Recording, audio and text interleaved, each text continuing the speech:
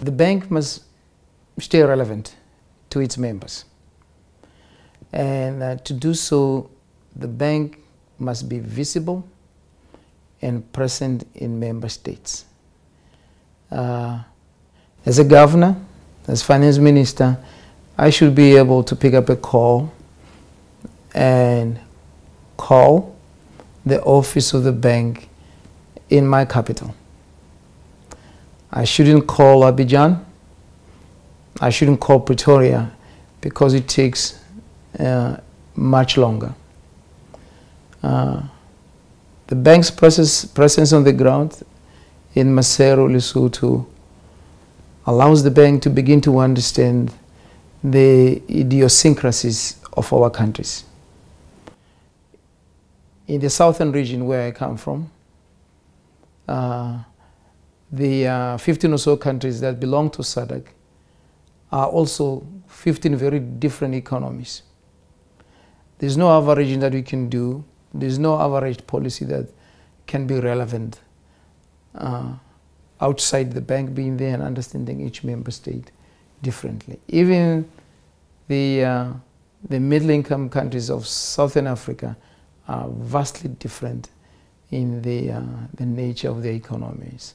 So the bank is working very hard, and I can see that it's trying to begin to understand its members, but it is going to have to do a lot more and have to invest a lot more resources in getting closer to its own members.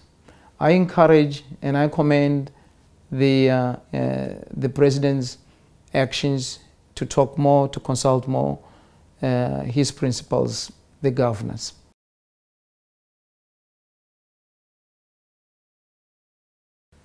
I think we are all agreed industrialization is key.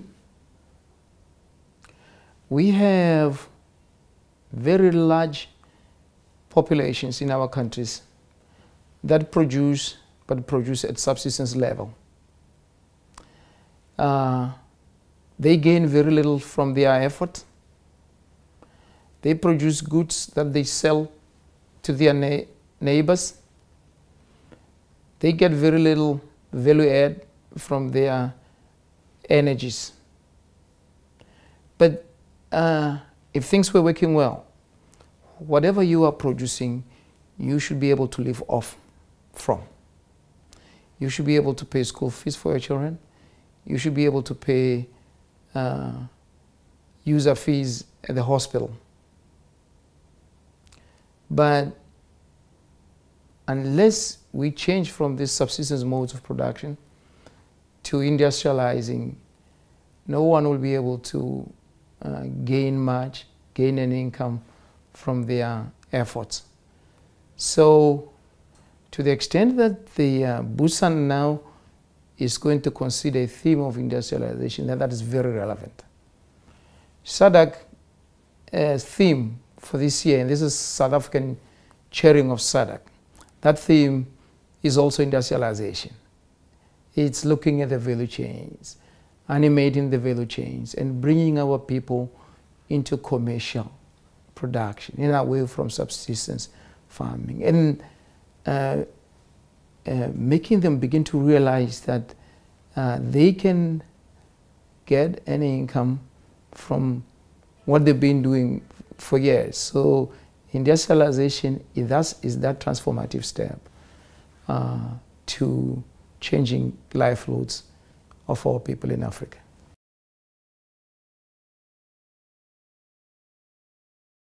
Let me focus on the lessons. Focusing on building your human capacity, focusing on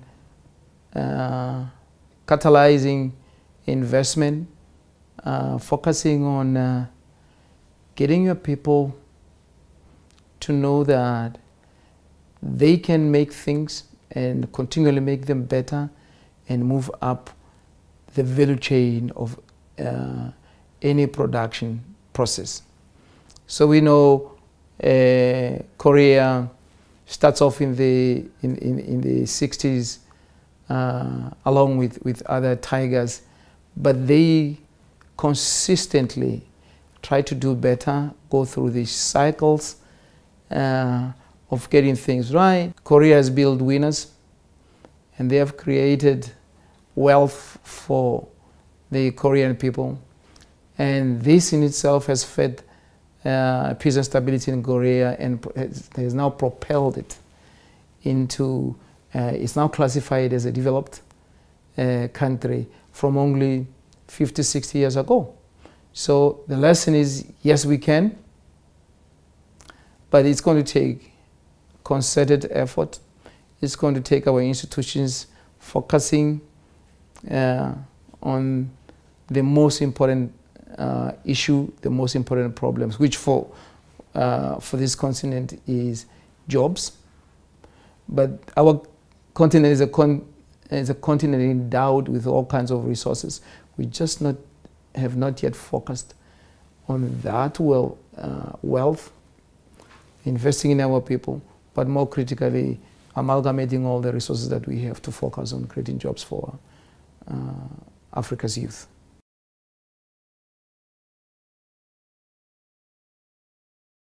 I think jobs is at the top of the African agenda.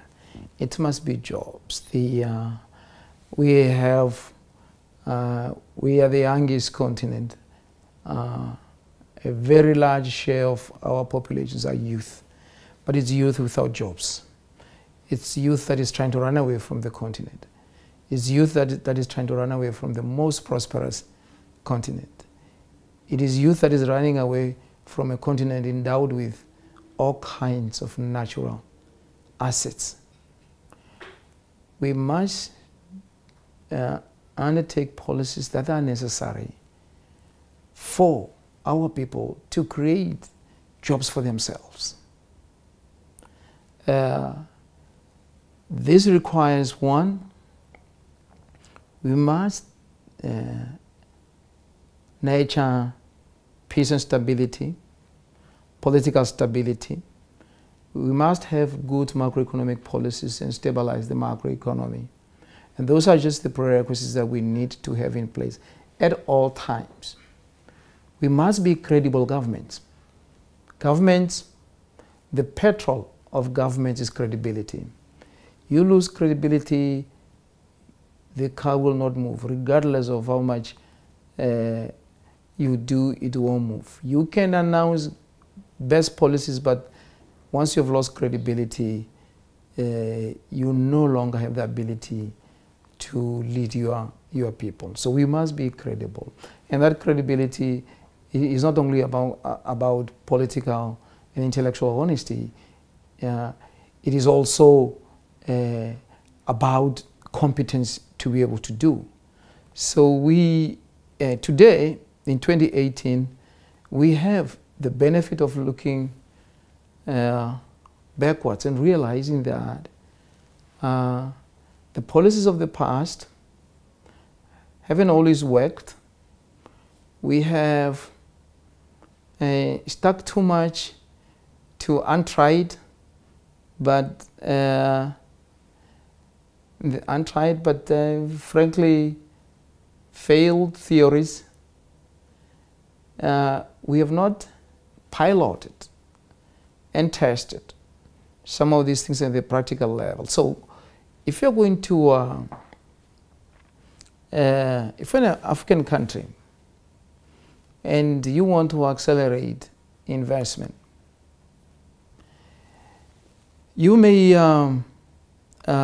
in terms of conventional wisdom, you may go through these doing business reforms pioneered by the IFC and the World Bank.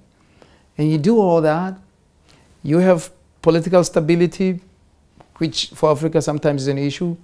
You have macroeconomic stability, and when you are done, you expect investment to take place. And you look back and it isn't taking place.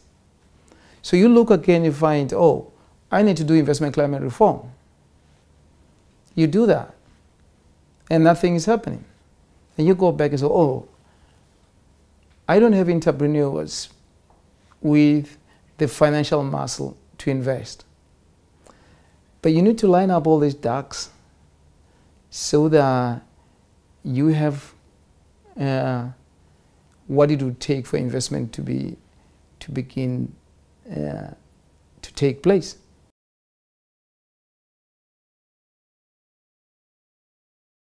All these 5 are very, very relevant. And these are the building blocks for creating the jobs that we need for our youth and unemployed. Each one of them is contributing. It's a piece of the pie that is needed to make this work. Integrate Africa. We trade in commodities, and as a result, then we trade with the outside world, but we don't trade with each other.